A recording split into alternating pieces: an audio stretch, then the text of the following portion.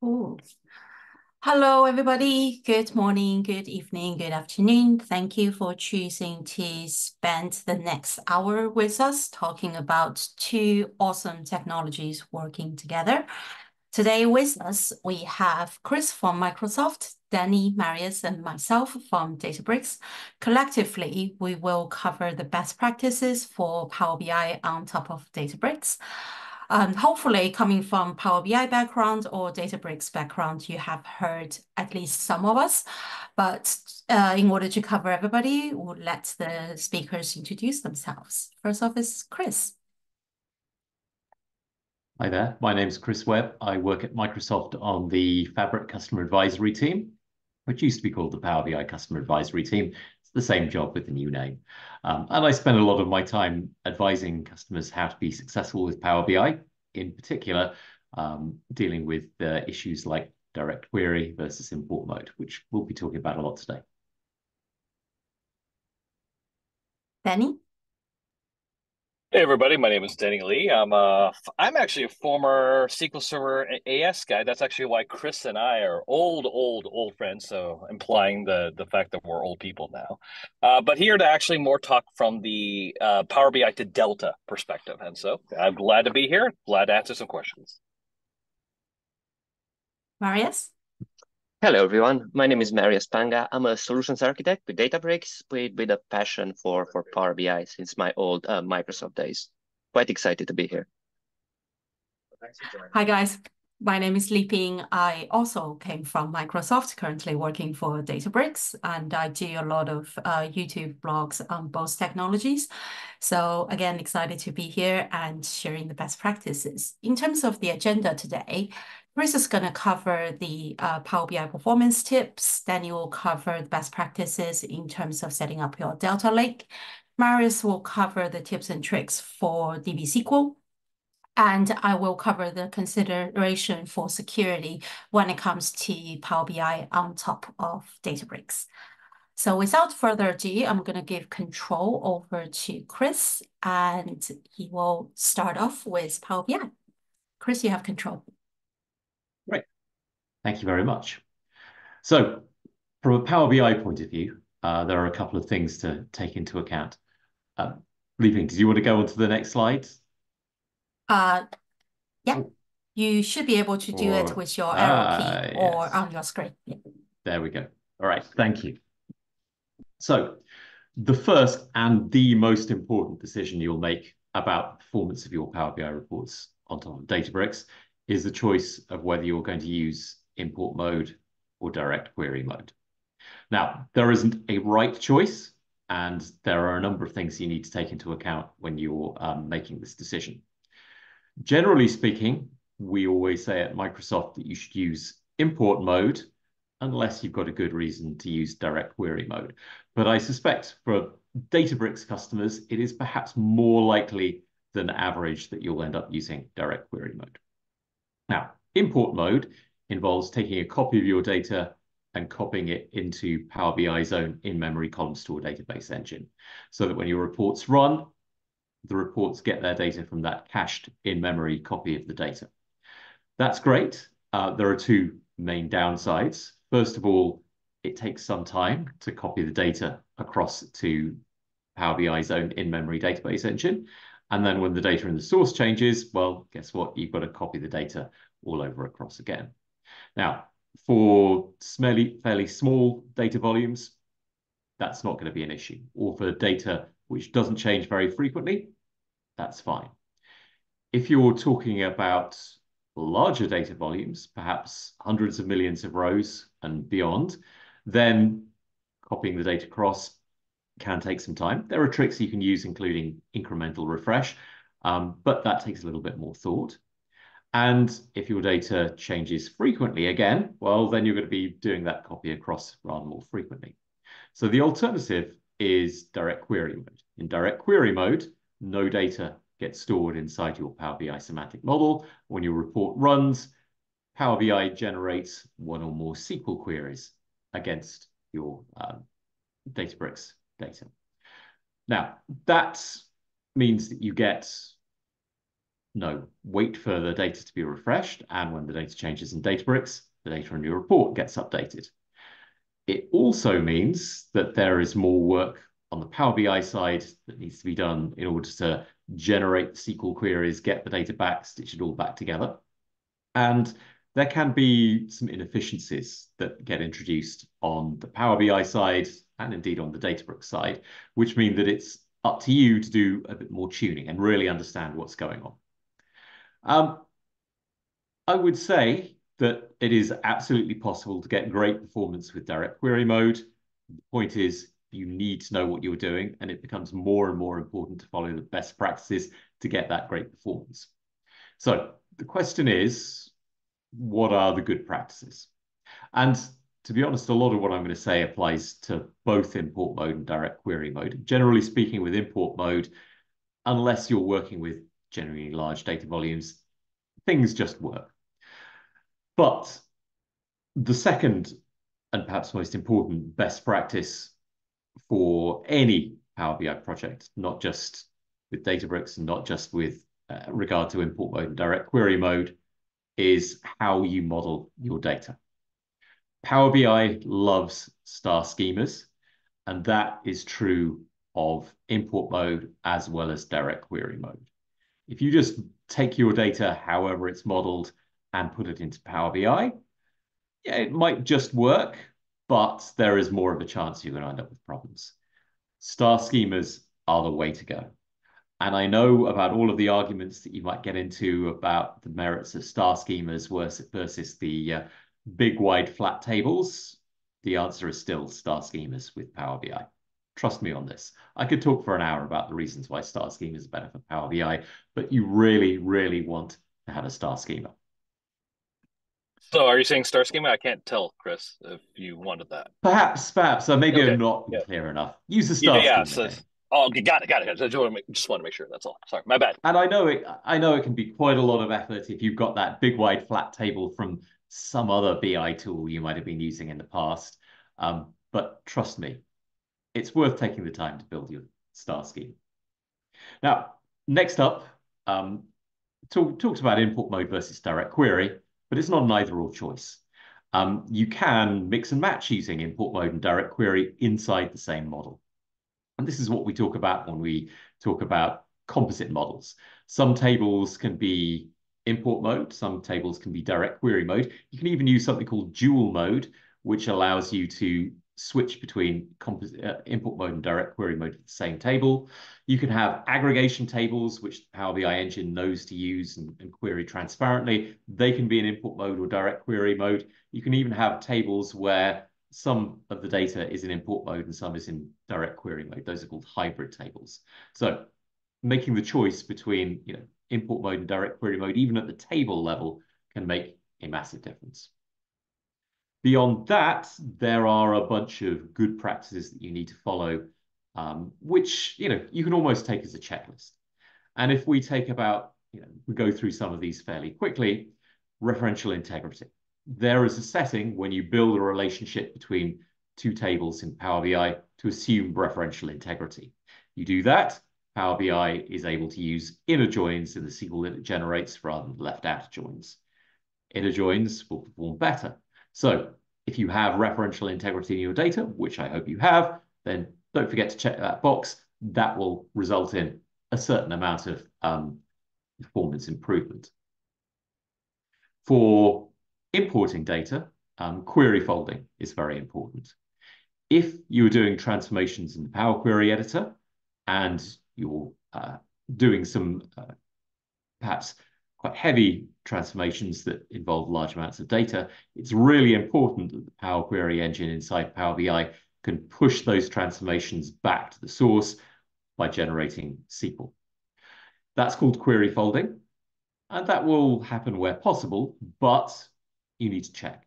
So if you're doing any transformations in the Power Query editor, check that query folding is taking place. If you're doing calculations, you could do a lot of cool stuff with DAX. It is really important that you check that you've written efficient DAX.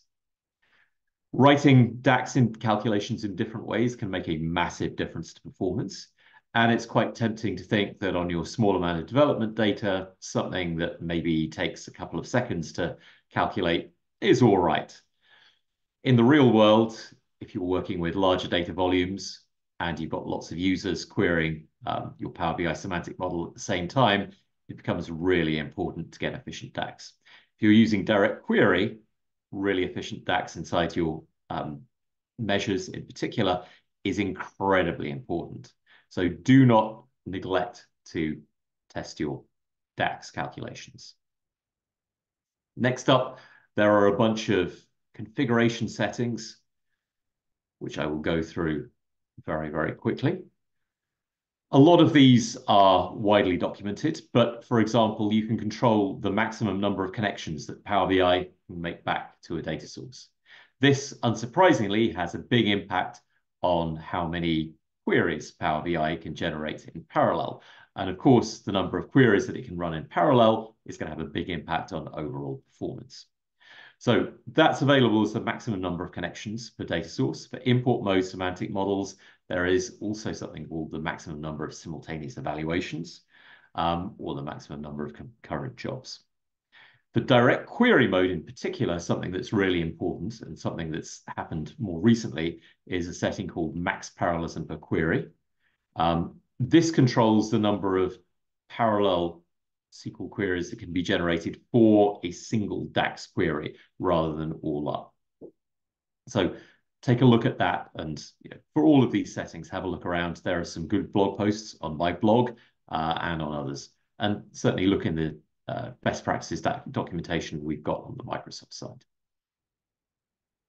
And then last of all, report design is really, really important. Reducing the number of visuals on a page, unsurprisingly, reduces the number of queries that go back to the source. It's really important, though, to make the point that reducing the number of visuals on a page does not mean reducing the amount of data on a page. There are a lot of ways in Power BI that you can get the same amount of data with a smaller number of visuals. For example, using small multiples. Instead of having 4 different cards showing 4 different numbers, you can have one card showing 4 numbers. Then that will reduce the number of DAX queries going back to the semantic model, which in turn will reduce the number of SQL queries going back to Databricks. That can unsurprisingly have a big effect on performance. And when you're building your Power BI reports, there are some built-in settings which are particularly optimized for direct query mode, which will, again, control how many queries get sent back from the report back to the semantic model. These are called the query reduction settings. And there's also, incidentally, some related features where you can say, don't keep generating queries while I'm selecting items in slices or filters. There's a button you can turn on that says, when I'm selecting things, don't make that selection until I actually finally click that button. These are very easy to miss. They are there in Power BI Desktop when you're building your report. But again, they can make a massive difference to performance because they reduce the number of queries that go back to the semantic model, and in direct query mode, reduce the number of queries going back to Databricks. Now, that was a whirlwind tour. As I've mentioned, there is great documentation on the Microsoft site about Power BI direct query best practices in particular. So make sure you check that out. Thank you. Thank you, Chris. Over to Denny to cover Delta Lake. Thank you very much. All right, perfect. Well, obviously, when it comes to me, especially because I'm slightly biased on Delta Lake, just a tiny bit. If you don't know who I am, I'm one of the maintainers for Delta Lake, so there is a slight bit of bias here. I'm going to say the most obvious one. You probably want to use the Delta format. So yes, obviously that will help your cause. I'm not going to go into a sales pitch, so don't worry. I'm going to presume most of you are trying to figure out how to get Power BI to work well with Databricks. Yes, by default, we're going ahead using Delta format. So first things first, a lot of the stuff, actually, both Chris and I are going to joke quite a bit about, just because we've worked together for such a long time, about what standard star schema, standard OLAP principles, online analytical processing. Those key contexts come into play. Part of it's just because it actually is super helpful within the context of Delta itself. Some of it's just because of the nature of the Power BI engine. Doesn't really matter, honestly. There's pros to almost that approach where even from an engineering consistency perspective, it'll just make your life easier. So, for example, set null, not null where possible. Why? Because it just you know how the old school OLAP days, we went ahead and shifted everything that was null to -1? Pretty much. That's exactly the same context. We follow the same principles that you typically do for data warehousing / OLAP terminology technologies. Okay. Now, let me switch it a little bit to also call out the fact that there's some improvements within Databricks itself. We have the predictive I/O engine, i.e. predictive optimization. It's currently in public preview. And what happens there is behind the scenes, underneath the covers, we're optimizing the format, the structure of the way the Delta tables are organized, okay? Ultimately, fundamentally, when we're talking about working with the Delta, or for that matter, any Parquet files in cloud object stores, what we're trying to do is we're trying to figure out how to format, structure the layout and the size of the files. That's it. Ultimately, it's about a bunch of Parquet files sitting in cloud object stores because you're doing ultimately REST API calls, i.e. web calls, good old-fashioned gets posts and puts, excuse me. That's actually all we're doing. So how do we get those things in the most optimal way to get it off of ADLS Gen 2 into Power BI? Ultimately, that's what it comes down to, okay? Like there's obviously a bunch of stuff in between, but in the end, it's how do I get the data from the Parquet files that are sitting in the ADLS Gen 2? How do I get that to be as streamlined as possible? So if any of you watched an old video of mine, right? There was the trick that I did was I would go ahead and create a Hive ODBC connection from SQL Server into basically HDFS, okay? Now, none of us want you to do that, okay? Because none of us want you to go ahead and create an ODBC connection to a file system. That sort of sucks. It was great when we built it back then. And even then, if you told me that wasn't a good idea, honestly, I probably would agree with you. So since we don't have to do that anymore, we can go ahead and figure out ways to basically use machine learning to figure out how to structure said files, how to streamline them. That's what predictive optimization does. That's a long story short. That's as much as I want to get into it because I will rat hole and then Li Ping will have to shut me off if I go ahead and tell you exactly what we do underneath the covers. So I won't do that to y'all, okay? Now, included with that is the using auto optimize. Again, same principle. Another particular context of saying, how do I go ahead and optimize the file size? I'm going to have a little tag that talks about Z order or Z order for all my British friends, to say it properly. To go ahead and actually structure the indexes and how what the tail of the Parquet files itself goes ahead and its metadata tells on how to query said data. Okay, auto optimize again structures, optimizes the sizes of said files, so that way we can streamline and get the data ultimately from what is ADLS Gen 2 into Power BI. Okay. Oh, sorry. Run the analyze table regularly. That sort of pretty much is exactly what it means, okay? In other words, run the particular query so that way you can figure out if it's actually optimized or not. That's it. Analyze the stats, update the stats. Stats are the ways for any query to a Delta table to basically say, oh, okay, I don't need to read every single partition. I don't need to read every single file. I only need to read 6 of them, okay? And ultimately, again, just like I started in the beginning, it's about how do I streamline so there's less files for me to read and I can then streamline them into Power BI. Helps from both the import perspective and also direct query. A lot of time people want to talk about within the context of direct query because they're saying, I want to know what the exact value is right now. I don't want to wait. I don't want to import it in because I got too much data to go with. But whatever approach you want to use, whether it's direct query or import, doesn't matter. It actually will improve said performance to get the data from ADLS Gen 2 to Power BI. And then, of course, I also implied that right before, Z ordering, okay, or Z ordering for all of us Yankees here, okay? Basically, it allows us to go ahead and traditionally, when you talk about, for example, good old-fashioned SQL Server database, you're talking about, hey, I want to do clustered indexes. I want to go ahead and structure the files in a particular way so that way I can find exactly which file to query. Well, what Z ordering or Z ordering does is it allows you to basically do that without actually needing to create an actual clustered index. Think of it taking the advantage of a non-clustered index from SQL Server, except the fact that because the statistics are that precise and you're talking about the type of multiple keys, i.e. multiple dimensions of being able to go ahead and query from different domains and different dimensions, that's exactly what Z ordering does. And so the whole point is that if you have a particular set of keys, typically you're talking about 5 to 7 keys that you typically will join on or do selected queries, enable it. So that way, the clustering that's automatically provided by Z ordering, it'll actually go ahead and result in less files, less data that needs to go from Delta to Power BI, and then you're good to go. And then, actually, I thought we had something else. Okay, avoid partitioning data for less than 1 terabyte. Yeah, basically what it boils down to is typically the file size of a Parquet file for any cloud object store. You want to stick to somewhere between 256 megs to 756 megs, up to a gig, okay? Because if you have supposedly too many partitions, okay, what ends up happening is that means all the files themselves become super small. So then all of a sudden now you're having a bunch of like 50K, 100K small files. It's the traditional small file problem. Remember, when you're querying something like ADL's Gen 2 or any cloud object store, what you're ultimately doing is you're doing these REST API calls, these web calls.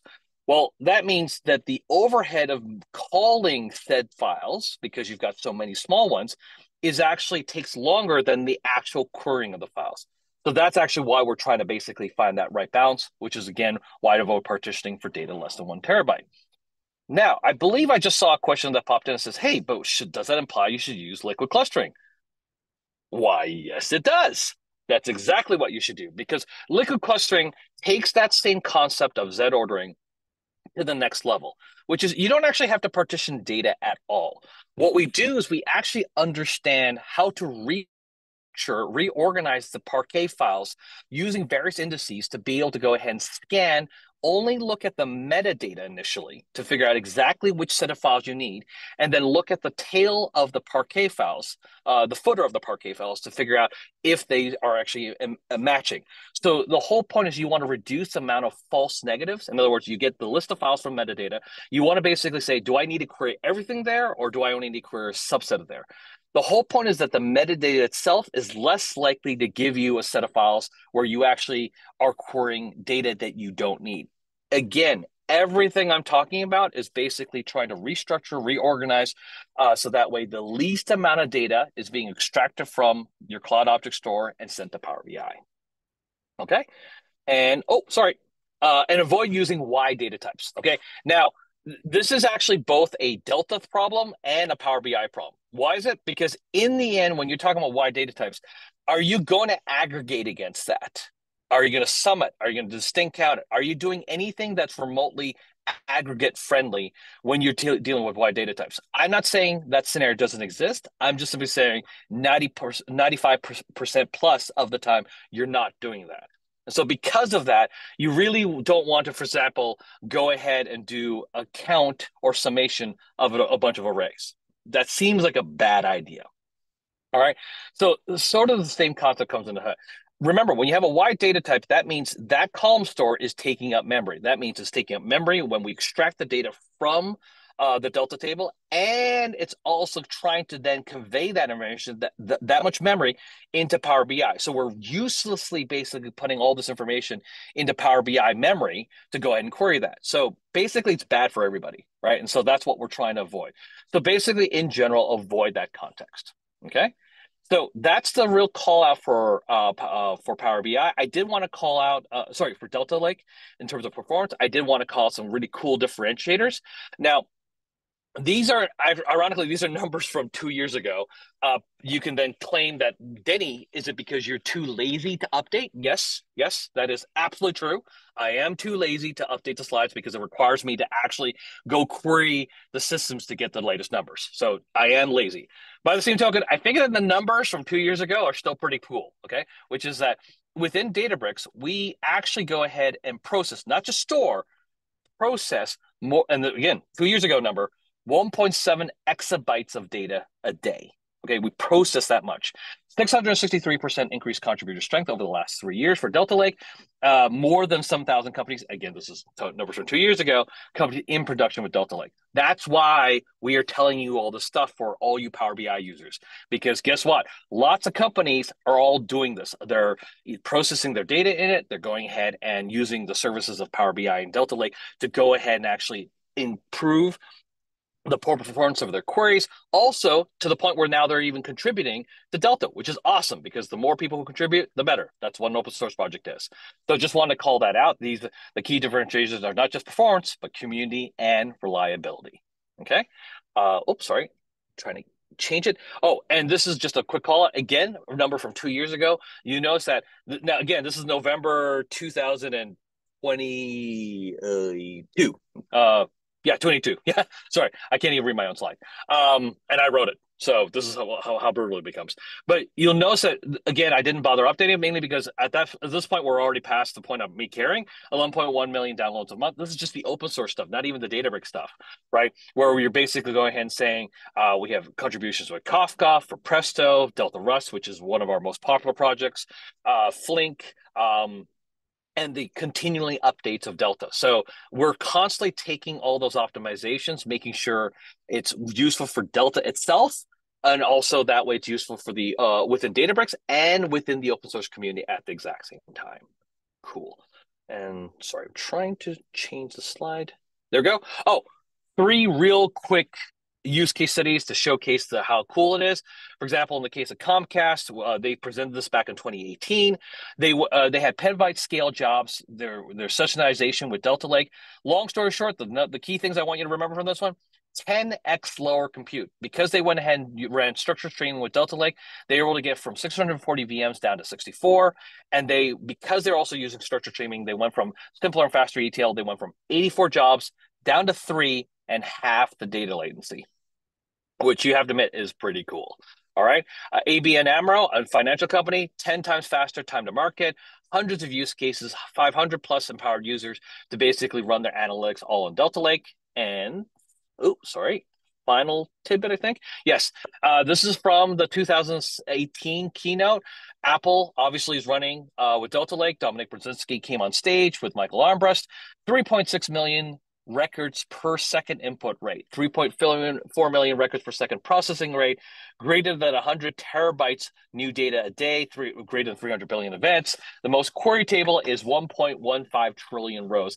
And these are numbers from 2018. So hopefully this sort of hammers the point across that, yes, that's why we want Power BI to talk to Delta Lake, because it provides that reliability that you guys want. So boom. All right. Yep. I think that's it for me. So thank you very much. Thank you, Denny. Now, Marius is going to cover Databricks SQL. Brilliant. Thank you, Liping. Great. Thank you. So we covered Power BI on one side and how to make that awesome. We covered the Delta Lake and how to make that awesome on the other side. I'm going to spend a bit of time to just cover the bit in the middle, which is the Databricks compute, if you are using Databricks. So the first thing from my bit, and potentially if you only remember one thing from my presentation, is this one. Liping, if you could move to, oh no, I'm good. Is make sure you use a SQL warehouse as the type of compute instead of the all-purpose compute. So these are different types of compute within the Databricks environment. The all-purpose compute has been around for longer. So there's still quite a lot of customers that are using all-purpose compute when connecting from Power BI to Databricks. And what we're saying here is the SQL warehouse is just better. So you should seriously consider using that instead. So the SQL warehouse is a type of Spark cluster that is just optimized for high concurrency, low latency, and the type of performance and SLAs you would expect from BI workloads in general and Power BI in particular. It also helps that there's a number of AI-driven innovations and improvements that only land in the SQL warehouse, so capabilities that you don't have available in the all-purpose cluster. And from a UI perspective, the Databricks SQL warehouse interface is a lot more simplified. When you create a cluster, it's a lot simpler to figure out what you're doing. It's a lot more familiar for people coming from a data warehousing database background to know exactly what's happening there without having to worry about a Databricks runtime or the size of a driver, the size of a worker. so on. Now, tied to that, the second bit is, my apologies, is if you are going to use a SQL warehouse, use a serverless SQL warehouse. So when you create a warehouse, you pretty much can create it as serverless or as classic. If you create it as classic, there is gonna be some delay. When you start the warehouse, when you scale out the warehouse, when you resize it, you're gonna have to wait a few minutes. And that might be quite detrimental when we're talking about Power BI, when we're talking about people browsing reports, interacting with the data, expecting really quick responsiveness. With serverless, you can do all this operations within seconds. So you can start your warehouse, you can scale it out. Also, in addition to this, which gives you a lot of agility, a lot of the innovation that's coming out of Databricks in this space is landing in the SQL serverless tier. So you will have more options, you'll have more capabilities than in the non-serverless one. It's worth mentioning that changing from serverless to classic and back is really simple. You're just changing a toggle. So if you decide to try serverless and for whatever reason you don't like it, it's really easy to switch back. So it's very easy and it's not just a one-way street. Moving on, one thing that's quite important is scaling out. You need to scale out your warehouse and you can scale it in two directions. You can scale it out and you can scale it up in order to be able to maintain those SLAs and make sure that your Power BI users have a really good experience. Now, a rule of thumb is you scale out for concurrency. So when you have lots of queries coming from Power BI, then you should consider scaling up. So if you become a victim of your own success and your Power BI reports get huge adoption, and now you have lots and lots of queries, it's pretty easy to just scale out your warehouse. What happens behind the scenes, we now have multiple warehouses instead of just one, working behind the scenes, sharing the load. It's all transparent to Power BI and to the end user. They won't know anything has changed, but we can keep serving the queries quickly, even though there's going to be a lot of them. Now, if your workloads are going to be hard to predict, you don't know when you're going to get that huge spike of queries. It might be on a Monday morning. It might be sometimes during the day. Then auto-scaling can be quite a good option here. And when you use this together with SQL Serverless, then it takes seconds for a warehouse to become 2, 3, 4, 5 to just adapt to the query patterns, to the spikes, so you can keep the performance up. And then as that spike disappears, then it just goes back to just the one warehouse that you started with initially. The other type of scaling that I mentioned is scaling up. So that happens usually when you have a large amount of data that you're querying, you have to process, you might have really complex transformations, and your queries are just taking a long time. That's when you might want to consider making your warehouse bigger, as opposed to just having multiple warehouses working together to handle concurrency. A good rule of thumb, if you don't already know and you haven't done some testing to figure out what size of warehouse you want, is to start with medium. We find it works for most BI workloads, but then we have good query monitoring so that you can track where your queries might be slow and then decide, is this a problem that I can optimize on the Delta Lake side, in Power BI side, or is this something that I just need a bigger warehouse? And then you can upgrade from medium to large, extra large, and so on. Okay, now this is a pretty trivial one, but in order to take advantage of the cloud in general and serverless in particular, make sure that you examine the auto stop feature. So with serverless, it's quite easy. If your warehouse is not utilized, nobody's querying it, there is no need for you to have it running there, incurring costs. So with auto stop, after 10, 15, 5 minutes, it can just go to sleep. Then the first query hits it, it comes back in a few seconds, it's serving queries again. Then if you have auto scaling, that it can potentially scale out in order to serve the peak and then go back to sleep. It's quite a nice pattern that can be implemented. I believe right now you can go as low as 5 minutes in terms of the auto stop. Okay, now if you're using the SQL warehouse, we have a really nice query history that's just there baked into the Databricks UI. And then you can see all the queries that are hitting one or multiple warehouses that you might have running. You can easily order by the time it takes for those queries to run. So it makes it quite easy and quite a pleasant experience to just monitor, see which one might be taking longer. Then you just zoom in on that, get a nice explain plan, and then again, figure out where do you need to optimize. Do you go on the Delta side? Do you go on the Power BI side? Or do you just want to resize or respec your warehouse?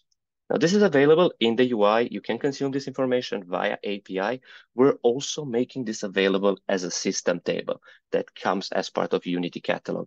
I believe this is in private preview right now, but the idea here is it allows you to just deal with this in a more programmatic way. You can build your own reports on top of this query history, track whatever's important to you, or build proactive alerts. Anytime there's a query over a certain threshold, just send a Teams message or send an SMS to someone to just go have a look so that the performance degradation doesn't become a surprise. It's not your end users coming back and complaining from the Power BI side. Now, this one, Chris already mentioned, but it's super important. So I have it on my slide as well. Make sure that Power BI does push down the heavy calculations, the joins, the where clauses to Databricks itself. If you're using Databricks, you're probably operating on large-ish amounts of data.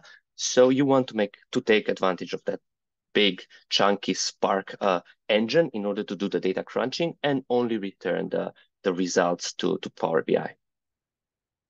Just a few more here.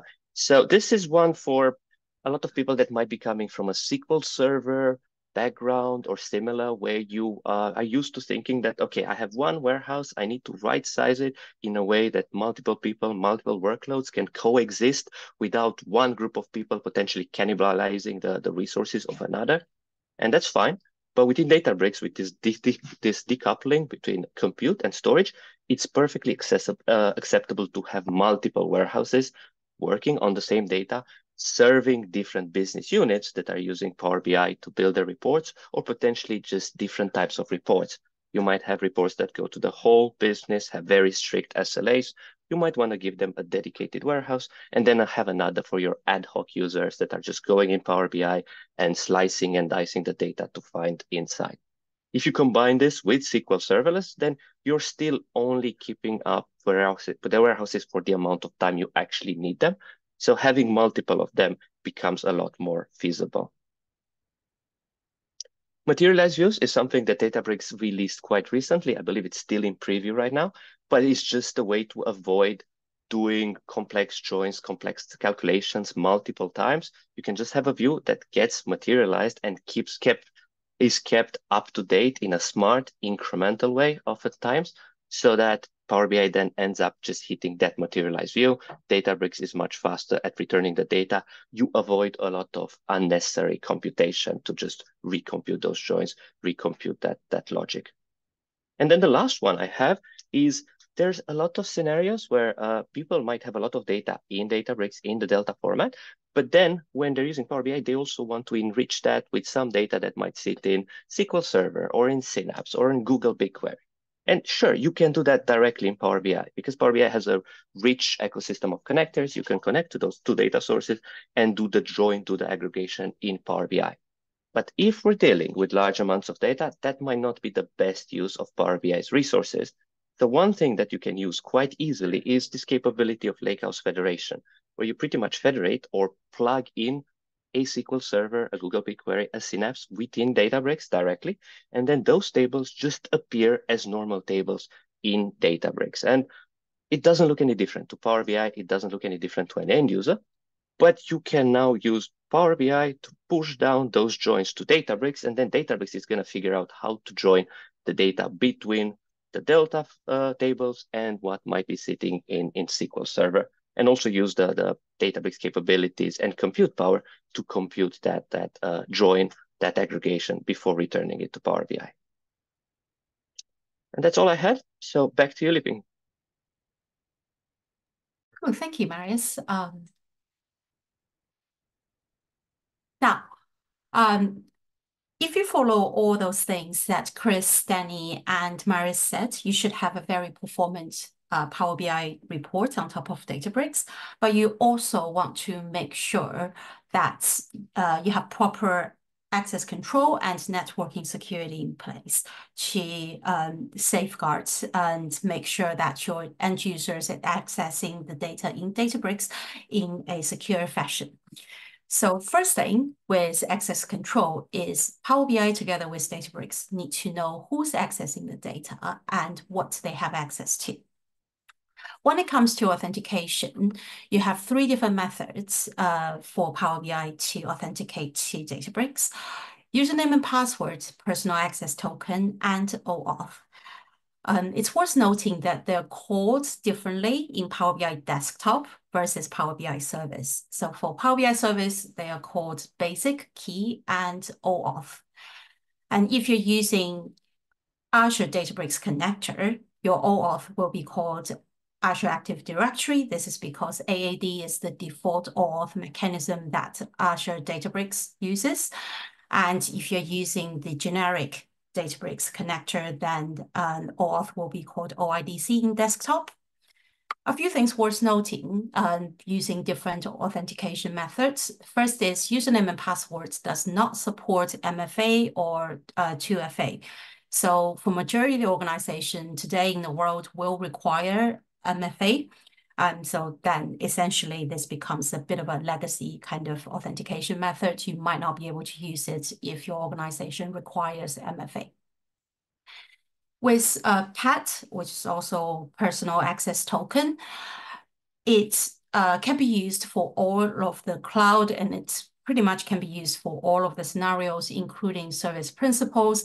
And this is because something like OAuth will require interactive logging, which is not available for service principal. But as per Databricks best practice, you should set an expiration date for your personal access token. This is because it's not safe for you to have a key that doesn't have an expiration date that lies around. If it ends up in the wrong hand, then your secure access is jeopardized. And if you have an expiration key for your personal access token, you will need to do key rotation. And it's best practice to bake that key rotation as part of your CI/CD process for Power BI. The last and probably is most frequently used authentication method is OAuth. This is worth noting that if you're using Databricks on top of AWS and you're using AAD, we rolled out recently the AAD pass-through for Databricks on AWS. In order to use that, you will need to set a account level SSO, enable that first before you can use AAD pass-through. This is for the guys who come from Databricks backgrounds and might not be familiar with the authentication flow of Databricks. Just to cover the basics, if you're a Power BI developer and you're accessing Databricks using Power BI Desktop, what's going to happen is you're going to authenticate using your personal account, using one of the 3 authentication methods, and it will hit SQL Warehouse. SQL Warehouse will check with Unity Catalog, you as a user, what do you have access to, certain rows, certain tables, certain columns, and then return the results accordingly. At that point, you will build your model, build your report, and publish to Power BI. Once the semantic model is published to Power BI, you will then go edit the data source credentials using, again, one of the 3 authentication methods. And this credential typically is not your personal account. Typically, it's an account that you want Power BI to use to do the data refreshes for import mode or direct query, or potentially you want to set up AAD pass-through for your end user's identity to be passed through to Databricks.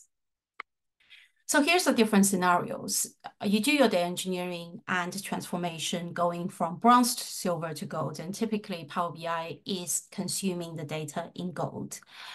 And if you have anything like import, composite model aggregations, or hybrid data sets, typically you set up a service account for Power BI to do the refreshes. And that service account is different from a service principal. Service account is actually a user principal. For instance, you would provision a user principal in your AAD, and that's called Power BI refresh at yourcompany.com. And that service principal doesn't belong to anyone. That means if you leave your organization, that service principal is still alive and can still refresh the Power BI data set. And because you're using a service account to talk to Databricks SQL Warehouse, as far as Databricks is concerned, it's the service account access control that SQL Warehouse need to check with Unity Catalog with. So it'll give the Power BI query whatever this service account has access to. And then if you want to do access control for your end users in Power BI to say this particular group have access to the US data, that particular group have access to the Australia data, that row level security need to be set up in Power BI. Same thing if you're using direct query, and you can still use service accounts for Power BI to talk to the SQL Warehouse. SQL Warehouse checks Unity Catalog for the service accounts access for tables, rows, and columns. And you can set up the access control in Power BI to control which group has access to what data within Power BI itself. And then some people think, okay, I don't want a dual security model. I don't want to set up Unity Catalog for access control, then Power BI for access control. I want Unity Catalog to govern everything. And then in this scenario, what you can do is to set up a direct query data set in Power BI or semantic model in Power BI, and to OAuth in Power BI, there is a toggle that says report viewers will only access data source using their Power BI identity through direct query. You toggle that, Power BI will pass down the AAD identity to Databricks SQL Warehouse. SQL Warehouse will check Unity Catalog whether that AAD identity have access to certain tables, certain views, certain columns, and pass back the query results. In reality, what you're going to have is a combination of these scenarios. It's very rarely that you have a company that has 100% of their semantic model or in direct query, or 100% of their data set or in import mode. You're likely going to have a combination of these scenarios, and you're likely going to set up security or access control in both Power BI and Unity Catalog. And in terms of what Unity Catalog can carry through to Power BI, you can govern the access to tables, to rows. Row filters is equivalent to traditional row-level security.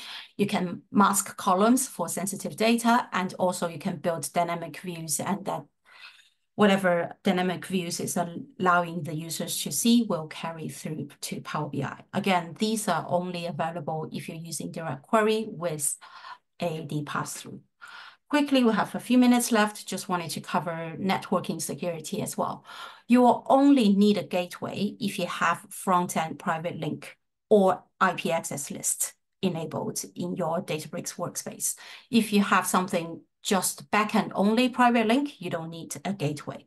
And you have two choices for gateway. One is VNet Gateway, which is newly GA from Microsoft. It's a managed solution, so you don't have to worry about maintenance, and it's a premium only feature.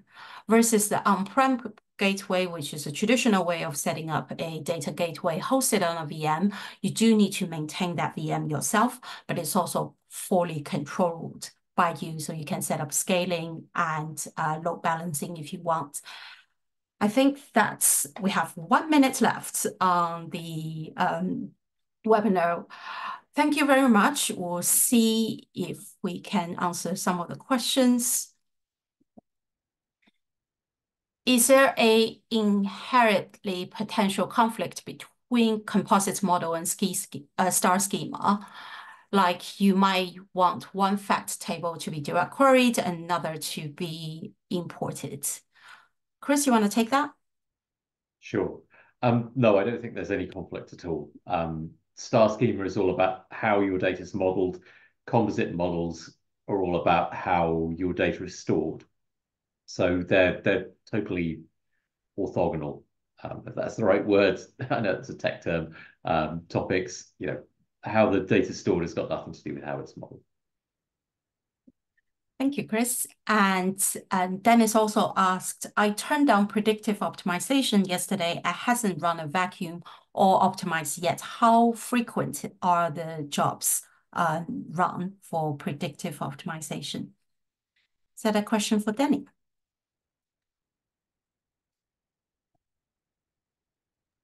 Sorry, I'm trying to unmute myself. Actually, Marius, by any chance, do you know this one better? Because I actually don't recall the frequency, at least in this case, the frequency of how often those are run. They should be run regularly, but I actually don't remember the exact time frame. I do not, and I'm not going to risk speculating because this is recorded, but we are going to follow up with the answer and any questions we can't take just because of time limitations. Yeah, no, thanks, Marius. Sorry about that. I wasn't trying to roll you under the bus. I literally forgot, and I thought maybe you knew. That's all. Yep. My bad. Cool. All good. We have a lot of questions in the chat, which I don't think we have time for because we're overrunning by 1 minute. But what we'll do is we will record all these questions and try to get back to you on LinkedIn, if that's okay. Thank you very much for spending the last 50 minutes with us, and hopefully this session was useful. Please give us feedback if you can, so we can improve for next webinars. Thank you very much, and I'll see you next time. Thanks very much, everybody. Thank you all.